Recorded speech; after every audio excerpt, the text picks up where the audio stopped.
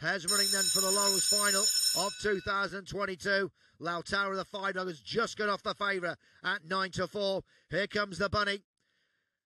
And at Parody Barr for the Laurels final, away we go, and it's 3 chums. Yes, big price run who's actually broken well. 1 and 6-0 showing speeding towards that bend. Bit of trouble for the 4-dog. Trainers travel. Hard to see that one winning from there. It's 1 who leads in a halfway. 3 continues to crank up the pressure. Stripe checking his head for Flash is running a big race. Then we got the 5-dog Lautaro, who is now on the move. Sits in 3rd place, just 3 lengths off the leader. Signet Denver is out in front, running up towards the line, and Signet Denver's going to take it. It's tied second, 3 and 5, but it's Signet Denver that takes it for the Kevin Hutton Cadillac Toaster. Massive win then for he.